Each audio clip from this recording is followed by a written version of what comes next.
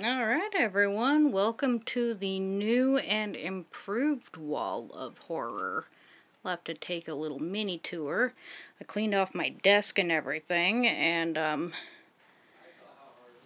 it looks nice, but eventually I'm gonna have to move all of my damn prescriptions and old lady stuff. So that's why there isn't much behind here, because my computer will go up and then I can't see because my big old laptop. And I got my Freddy bobblehead and my Funkos, including, oh, Laura Palmer's lighting isn't that great, but yeah, she's cute.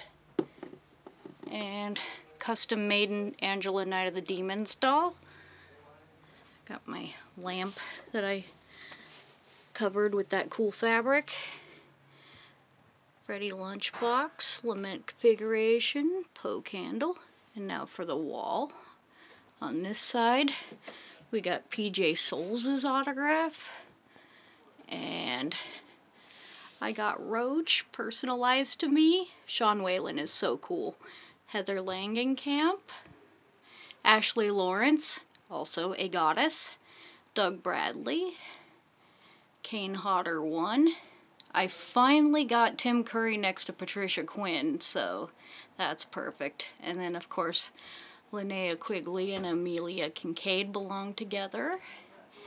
And then I've got my Robert Englund, very much prized. Got these little art guys that Kent got me on Etsy. Kent's very loud. And then I got my subspecies art print.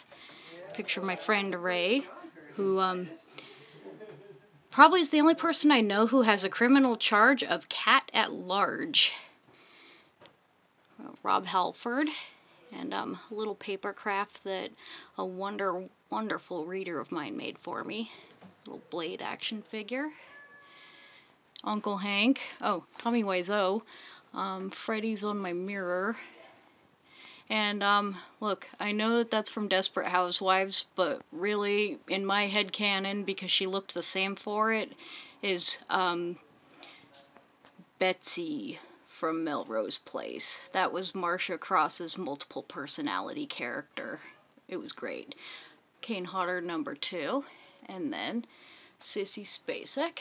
And then above my mirror, I have the Pet Cemetery print. The lighting sucks in here. But anyway, this is my new improved office and wall of horror. Hello, Shadowpaw.